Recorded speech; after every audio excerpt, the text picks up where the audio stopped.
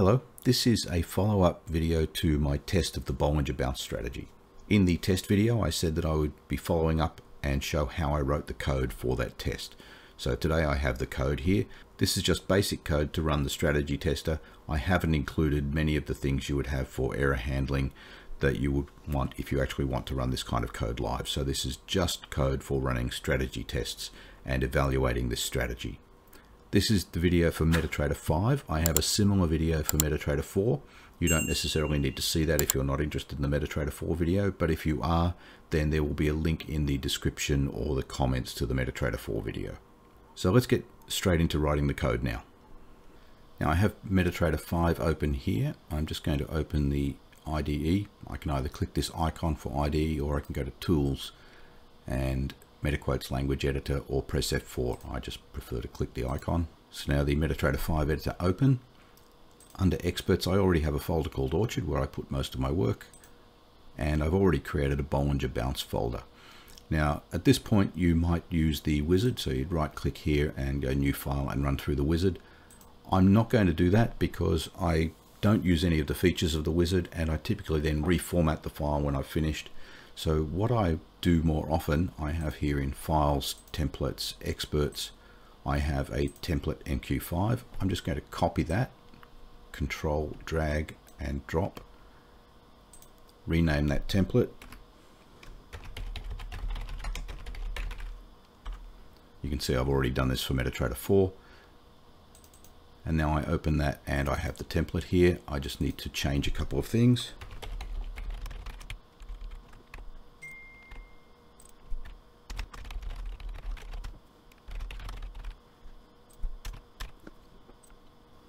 Now, some of the standard things that I have in the template. It has the comment block at the beginning, slightly reformatted from the one that you'll get if you use the wizard. And feel free to use the wizard if you prefer. This is just the way I do it. In the inputs, I have some standard inputs that happen pretty much all the time. That's the order size, magic number, and trade comment. And you can see that the magic number and the trade comment in the inputs here use app magic and app name. And these are the two defines that I have here. So I just like to get that out of the way at the beginning of the code. So I set these up here and they flow through. Copyright, link, version, and description are typical. You'll find those even after you've used the wizard. I've just got them already filled in here.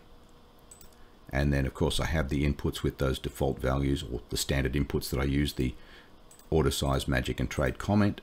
And I almost always use the trade object. So I have the hash include trade/trade.mqh. This file comes with Metatrader 5 and it gives me access to three classes: the cTrade class, cPositionInfo class, and cOrderInfo class. I may or may not use them, but I'm declaring then three variables of type cTrade. I'm calling that trade. cPositionInfo, I'm calling that positioninfo, and cOrderInfo, which I'm calling order.info. And then the standard functions onInit, onDinit, and onTick. They also exist if you've used the wizard, but there'll be some comments and a little bit of formatting change. But otherwise, these are the same functions. The Bollinger Bounce expert uses three indicators: 2 exponential moving averages and the Bollinger Bands. So first I'll declare the inputs for the fast moving average. Now I'm referring to the fast moving average as the moving average that has a shorter time span or a shorter period, mainly because it will react more quickly to price changes. So it's the fast moving average, and the moving average with the longer period is the slow moving average.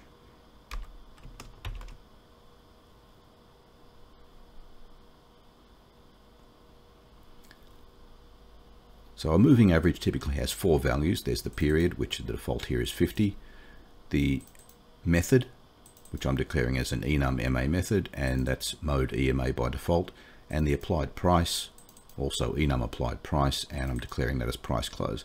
The fourth value, which I don't use, is shift. So I have no need for a shift, so I'm just not going to bother to input it here. So with the fast EMA, then I also have the slow EMA. I'm just going to copy this and change some names. So the slow EMA is just the same as the fast, but I've changed the names, and the period for the slow EMA by default is 100. And then the inputs for the Bollinger Band.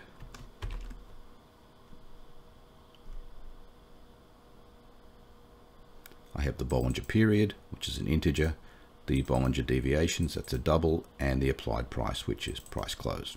And then the strategy calls for an entry price which is just below or above the trigger candle, depending which direction we're going, and a stop loss price which is just above or below that same trigger candle, depending which direction we're going.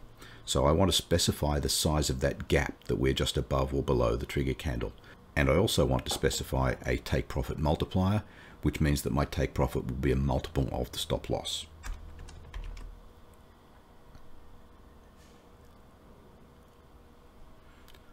Now, the default specified for the strategy was 1 pip or 10 points. So 10 points for the entry gap, 10 points for the stop loss gap, and the take profit multiplier 1.0. This is a 1-to-1 take profit to stop loss. Now, just while we're looking at these inputs, the original strategy had an option to test that the angle between the fast and the slow moving average was increasing. In my previous video where I ran tests, I found that if I included a test for that angle, I got very few trades, and in fact for some symbols I got no trades at all over an entire year. So I just didn't use it. And so here in this code I haven't included anything for that angle at all. So there is no input here and there's no code further to check for that angle. So that gives me the values to set up 3 indicators. I'm going to want handles to each of those indicators, and then I'm going to want some arrays where I can store the values that come back from those indicators.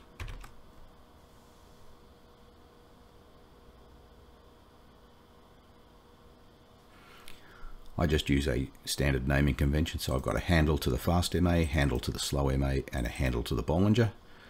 And then the arrays where I'm going to be getting these values back are going to be called values fast MA, values slow, values Bollinger upper, and values Bollinger lower, because I'm going to be getting both the upper and lower values from the Bollinger Band.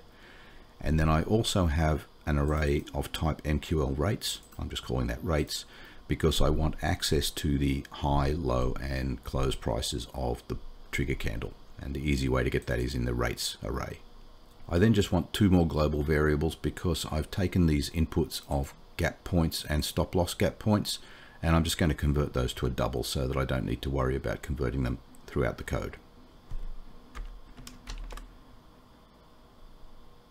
So that takes care of the global variables I'm going to be using. In the onInit function then, I will be initializing these handles to the indicators.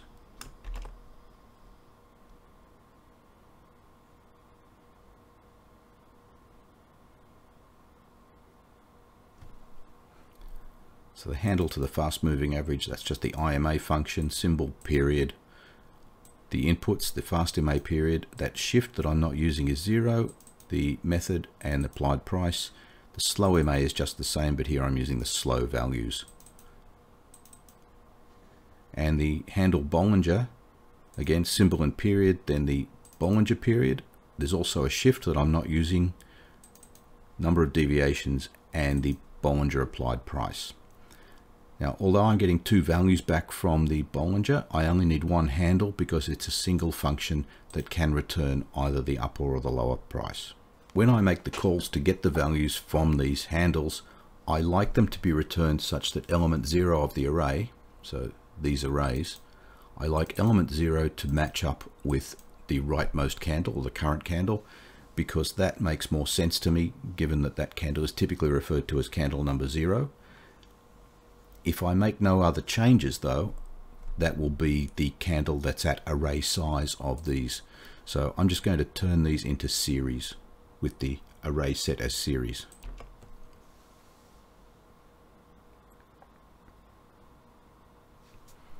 So in this way, I know that element number 0 of each of these arrays is going to match up with candle number 0, the current candle. And I also said that I want to convert the entry gap and the stop loss gap from points one time only into these 2 global variables.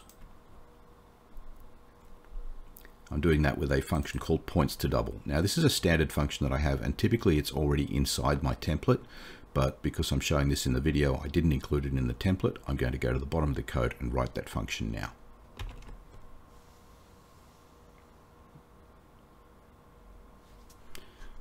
So points to double, fairly simple function, takes the number of points as an integer and the string symbol, which defaults to an empty string. And I'm simply saying if symbol is equal to that empty string, then symbol is equal to the current chart symbol. Then I'm calculating the value, which is the number of points cast to a double, because it is coming in as an integer, multiplied by symbol info double, symbol, and symbol underscore point. And that gives me, this symbol info double, gives me the size of a single point. So I'm multiplying the size of a point by the number of points, and that gives me the total value for whatever I've passed into this function. And then I just return that value. And then I just have one more thing that I'm going to do in the onInit function, and that is to set the magic number for all of the future trades. I do that by calling the set expert magic number function on the trade object, and that way all trades that I place in future using this trade object will use this magic number. So next is the onDinit. In the onInit, I opened up 3 handles to indicators. I just need to remove those in onDinit. And that's simply the indicator release function passing each of the 3 handles. It's worth mentioning at this point, you should check that these have returned a valid handle. I'm not doing it in this code. I don't have much error handling here at all. So you should be checking that those have returned a valid handle. You should be checking things like the slow period is greater than the fast period. Before you place trades, you'll want to have housekeeping functions to check that you have sufficient funds, that the market's open, and so on. I'm not including any of that standard housekeeping here. This is the basic expert that you would need if you just want to run the strategy tester. So then down to onTick. I only want to run this once on each new bar. Now, the strategy says that I'm going to be opening a trade based on whether the candle touches the outer Bollinger Band. I know that the candle has touched the outer Bollinger Band before the candle closes, but the strategy also says that the entry points and the stop loss are based on the high and low of that candle, which I don't know until the candle closes. So I really have to wait until that candle closes and check at the beginning of the next candle. So I only want to run this once per bar. To do that, I have an isNewBar function, and this is also something that's typically already inside my template, but I'm going to write it here. And if you've seen almost any of my other videos, you've already seen this function many times.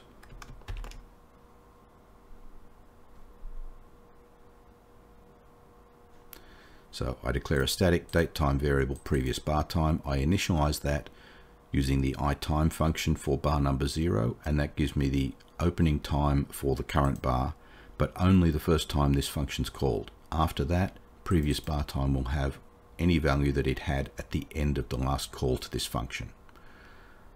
I'm also declaring another date time current bar time, and that is always initialized to the opening time for the current bar.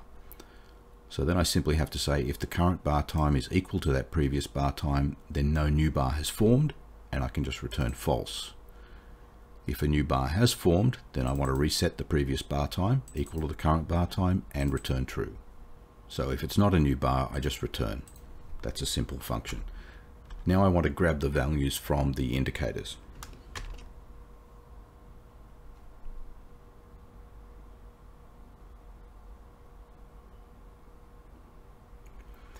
So I'm using the copy buffer function for the indicators and the copy rates function for the rates array.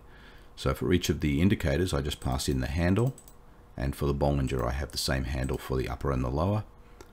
I need the buffer number, which for the moving averages is 0 because it only has one buffer. For the Bollinger, there are constants defined, upper band and lower band. So those are the buffers for the Bollinger. The next argument is the beginning position. I'm starting at bar number 0, and then the number that I want to copy to. Because I want bars number 0 and 1. I actually don't need bar number 0, but I just find it easy to begin at 0, and it doesn't really take that much more resource. And I'm storing these values in the arrays for fast MA, slow MA, Bollinger upper, and Bollinger lower. Now the copy buffer function returns a number, which is the number of bars that, or the number of values that it has returned.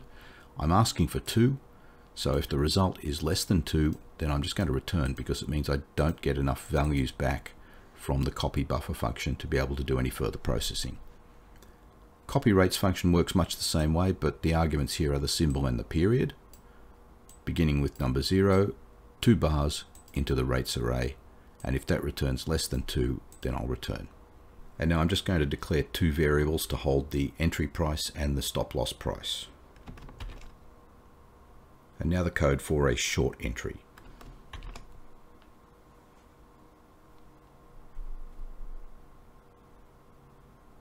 So for a short entry, if the fast MA bar number 1 is less than the slow MA bar number 1, so we're in a downtrend, and the high for rates 1 is greater than the value Bollinger upper 1.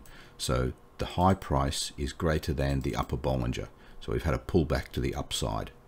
If that's true, then the price is equal to the low minus the entry gap. That's the entry price. And the stop loss price is the high plus the stop loss gap. So we're going to be executing a sell stop order. I'm going to be calling a function called open order. This is another custom function. I'll write that in a moment. And I'm passing in the type of the order, sell stop, the price, the stop loss, and I'm also passing in the take profit multiplier, the order size, and the trade comment. These are global variables, so I could simply use the global variables in the open order function, but I prefer to try to restrict the global variables to these event handler type functions, and that way this open order function can become more generic, and if I want to pass values that are not these particular variable names, I can reuse this function in other code, and typically this is inside some kind of function library for me. Just before I write that open order function, I'll just finish off the code for the long entries.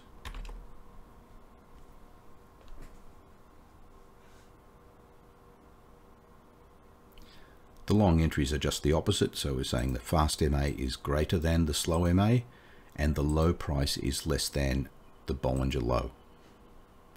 And in this case then, the entry price is going to be the high plus the gap, and the stop loss will be the low minus the gap. And the open order function is the same, but here I'm passing order type buy stop instead of order type sell stop. So now we'll go and write this open order function. So now the open order function.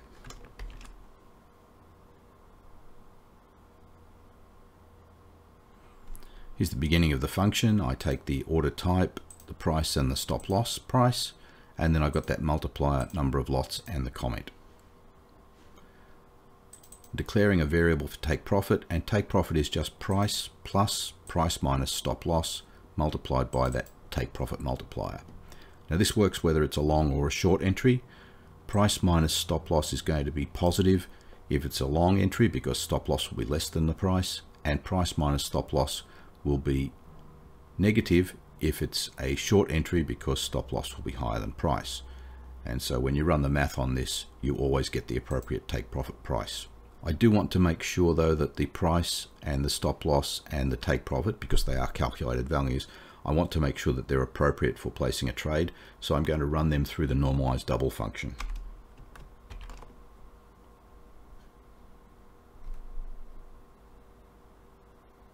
So first I just get the number of digits with symbol info integer symbol and symbol underscore digits. I know there are other ways to get this. I just like to use this syntax because it is compatible between MQL4 and 5. And then price, stop loss, and take profit are just normalized double of price, stop loss, take profit for the number of digits. Next, the strategy says that if the order is not executed in the next candle, then the order should be cancelled. In my earlier video I ran the tests. I interpreted that as the next candle being a trigger candle also, but I think on reflection that that was incorrect, and that it should be any candle should close the order if it's not processed. So what I'm going to do to handle that is use an expiry, and I'm going to force the order to expire at the end of its next candle. So the expiry time, date time expiration, is I time symbol period 0. That gives me the start time for the current candle. So candle number 1 was the trigger candle. Candle number 0 is the one that's just opened. I'm getting the beginning time for this candle plus period seconds of the current chart period. And that will give me the beginning time of the next candle that hasn't opened yet. And that's where I want this to expire. And then all that's left is to actually place the order.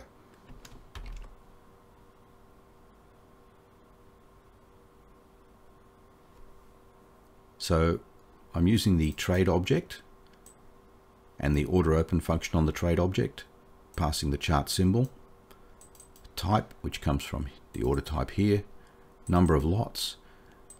There is a limit price that I can pass in, but I'm not using that, so I'm just setting it to 0. The entry price, stop loss price, and take profit price. This will be a valid order until the specified time, and the specified time is this expiration, which we calculated here. So this will expire at the beginning of the next candle, and then the trade comment. The magic number was already filled into the trade at the beginning in the onInit function, so that's everything that this order open function needs.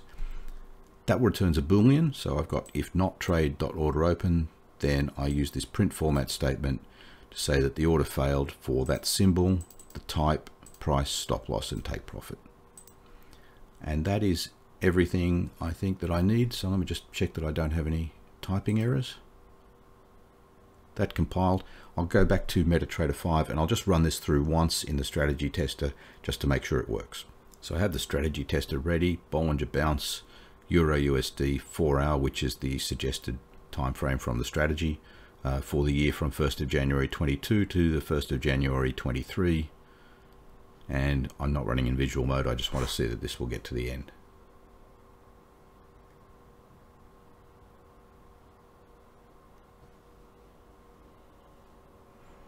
So there I can see this has been taking trades, so I've got a backtest result there. And so that's it for this. As I said, this is just the code to enable the strategy tester to run. It is basic code. You will want to add some error handling and some additional functions to set your lot sizing perhaps. You may also want to change the way the strategy operates. You might want to, for example, set the exit at the midpoint of the Bollinger Band rather than based on the size of the candle that touched the Bollinger. But this is the basic code that you can use for the Bollinger Bounce strategy. Hope it was useful to you, and until next time, thank you for watching.